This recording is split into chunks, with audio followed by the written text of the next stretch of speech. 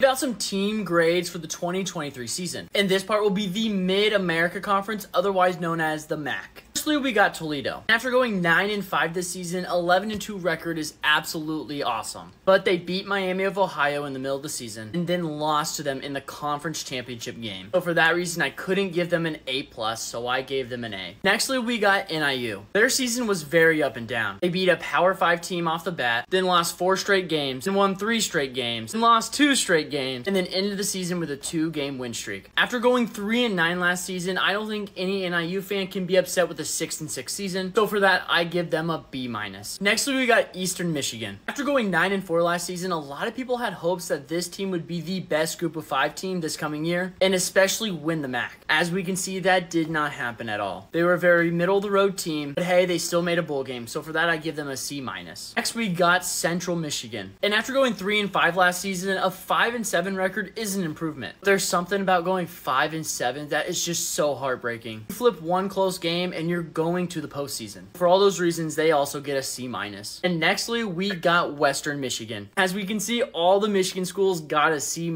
for their grade. It did go 5-7 last year. I didn't really have super high hopes for this team, so that's why they get a C-. Next, we got Ball State. They were in the exact same boat as Western Michigan. They went 5-7 last year. I didn't have super high hopes for them this year. So because of that, they get the same, so they get a C-.